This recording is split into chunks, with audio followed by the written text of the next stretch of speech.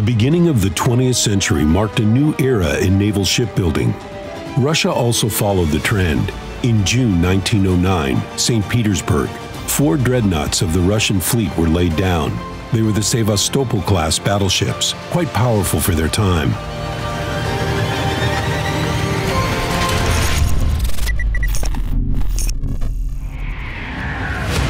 Battleship Petropavlovsk did not manage to demonstrate the power of her artillery in World War I. But after the October Revolution, she sided with the Bolsheviks and in 1919 engaged British ships. Petropavlovsk also participated in other military operations during the Russian Civil War.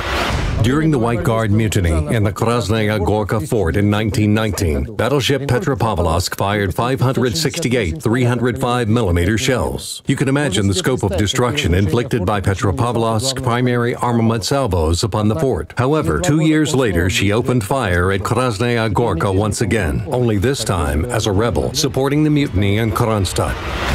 After the Kronstadt events of 1921, the Bolsheviks hastily renamed the rebellious battleship. She was called Marat in honor of the French Revolutionary.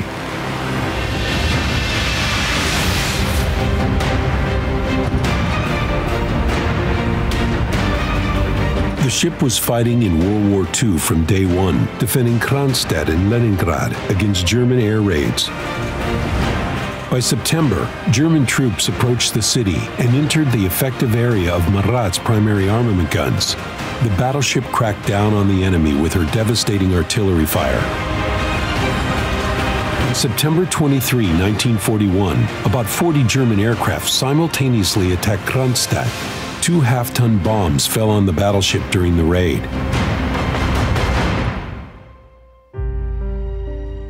Germans decided that Marat was destroyed. However, only 5 weeks later, the 3rd and 4th turrets of the battleship opened fire on the enemy again. The battleship, which recovered her original name, Petropavlovsk, continued to fight the German troops until the siege of the city was lifted.